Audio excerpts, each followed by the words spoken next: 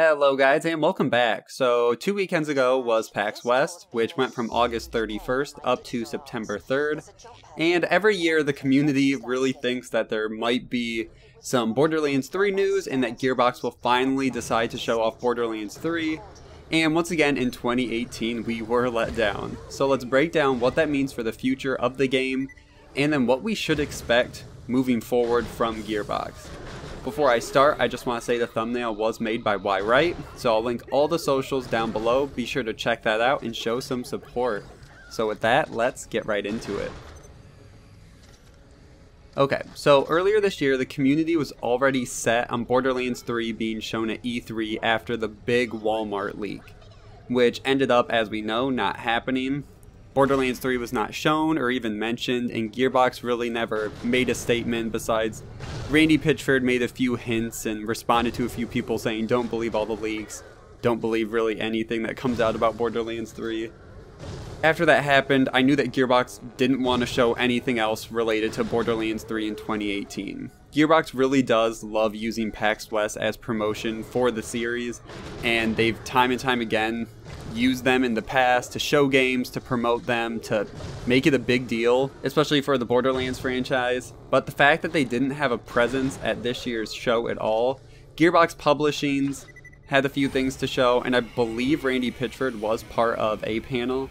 But Gearbox didn't even try to lead us on with any sort of announcement. They didn't say they were going to have a big presence there. They didn't tell us anything.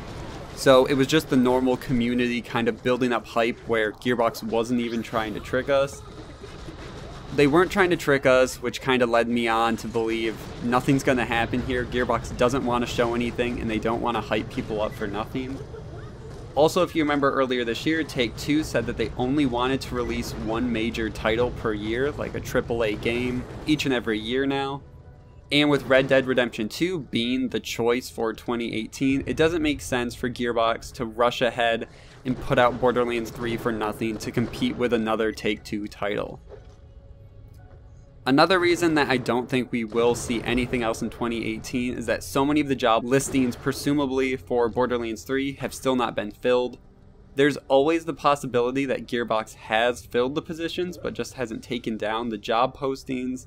But I would argue that that's less probable than actually needing more staff. They still need writers, they still need art department, they're basically hiring for everything, so I think Gearbox is still just kind of ramping up, working as fast as they can with the staff that they have currently. So what does this mean for the future? Well, the only way I could see us getting any more news this year about Borderlands 3 would be from the Nerdvana live show podcast that's hosted by Randy Pitchford. He usually takes another Gearbox staff member or just another industry friend somewhere in the gaming industry, and they talk, they take community questions, and during one show earlier this year, we got a lot of info straight from Randy Pitchford about Borderlands 3. If you've been following my channel for a while, I already covered that the show is taking a break, and it's still part of its summer break, so we haven't heard from them in 3 months, I believe. But they did say inside a tweet that they do want to return in the fall for new shows and new content from that page. So I am holding out a small glimmer of hope that we will get some updates on the games. They do take community questions, and Gearbox's biggest community is for Borderlands, and they really want to know whatever Randy can tell us. And whenever there is a new video or new podcast, I'll be sure to post it out. I'll probably post it on Twitter, and then I'll probably have a video breaking down anything that's important if there is something worth mentioning. Even if Randy, though, doesn't tell us what to expect from the game on the live show, I think it'd be more interesting to tell us when to expect Borderlands 3. If they are going to stick with their traditional fall release, or kind of push forward into a summer/spring release. I do think that the game will sell like crazy, the dedicated fans will get it, and eventually the general public will pick up to it. They do have a lot of competition next year between Cyberpunk 2077 and Anthem. So Gearbox is going to need to be really smart with how they market the game and not have another Battleborn on their hands. So overall, I wouldn't expect too much more this year in terms of news. Don't let every single convention trick you guys into thinking that there might be some Borderlands 3 news or that there's something that's going to happen with Borderlands 3. If anything, hold out hope for some Nerdvana Podcast. I'll link the Twitter page down below so you guys can know. Whenever they tweet, you can go follow them, stay up to date. But I still believe Borderlands 3 will release next year and blow everyone away with how much Gearbox has done to the franchise once we actually see the new game, the new engine, everything like that.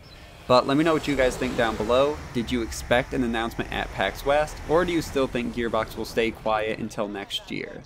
Thank you guys so much for watching. Like, comment, and subscribe, and see you guys in the next one. Help!